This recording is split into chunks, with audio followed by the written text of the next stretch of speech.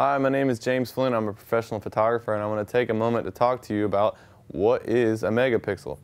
When you're choosing a camera and deciding what camera to buy and figuring out what all you're going to be able to do with your camera, you want to understand the number of megapixels and what that means. Basically, a megapixel is the amount of pixels that each image is going to possess times a million. So if you have a 10 megapixel camera, it's going to capture images that have up to 10 million pixels. That 10 million pixel number is converted or calculated by finding the number of horizontal pixels multiplied by the number of vertical pixels. It's important to understand megapixels because it's going to determine what all you can do with the photograph. If you're looking to just share photographs on a computer or a digital screen, you only need up to 2 megapixels.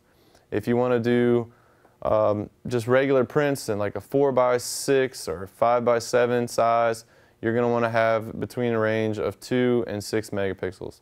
And if you're looking to do enlargements, 8x10 inches, 8x12 inches, 11x17, or anything larger than 8x10, you're going to need more than 6 megapixels. And basically, what that number is telling you is how many pixels are made up or make up your photograph. And the pixels are the little dots of color. So obviously, the more little dots of color you have making up your digital image, the stronger an image you're going to have. So again, more megapixels is better, but you do need to realize that megapixels are paired. They're only as strong as the camera and lens they're working with. So don't run out and think you're getting the greatest deal if you find a low price on a camera with high megapixels. You need to find a good camera that has a good lens and a healthy amount of megapixels.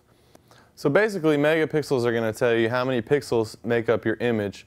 And as you know, digital images are composed of pixels. So the more pixels you have, the more detail and depth to your photo you're going to have. So you're going to want, if you're going to be doing enlargements or any high quality prints, you're going to want a large number of megapixels.